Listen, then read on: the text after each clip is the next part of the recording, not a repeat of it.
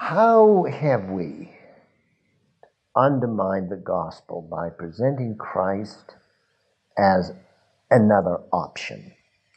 Well, let's understand that has happened because we, at least in the Western world, through technology, have now the privilege of many options.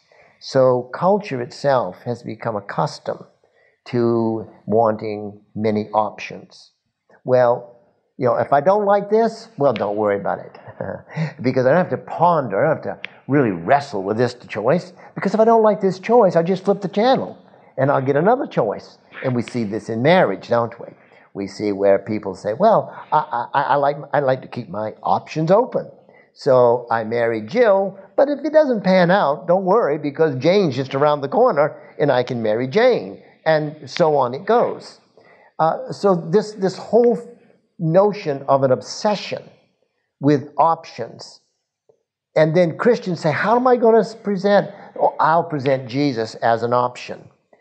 Well, what we are doing is that Jesus is not an option. He's exclusively the way, the truth, and the life. He's just not another option. It's not, oh, why don't you try Jesus? What have you got to lose? That sort of thing. So what might we do is, what we are doing in doing that is we undermine the true sense of the gospel. There's only one solution to mankind's real need. The relevance of Christianity is to humanity, not to culture. The relevance of Christianity to humanity is that humanity is lost, they're born alienated from God, they need redemption, and they need to be reconciled to God. That's not an option. It is the only option to go to heaven, I understand.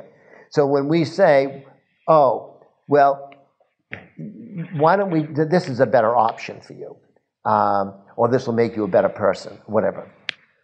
Well, that undermines the true nature of the gospel. So are people then just coming into the gospel and thinking, but if it doesn't work, I can go somewhere else? Well, we don't want to encourage that kind of thinking, because what that kind of thinking has led to is a lack of commitment and a lack of sacrifice.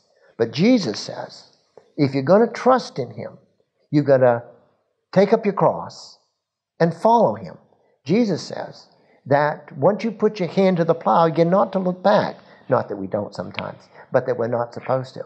So this option, many options that in presenting Christ as an option, were undercutting the very nature of Christianity itself, which is calling us to a sense of true commitment and true sacrifice.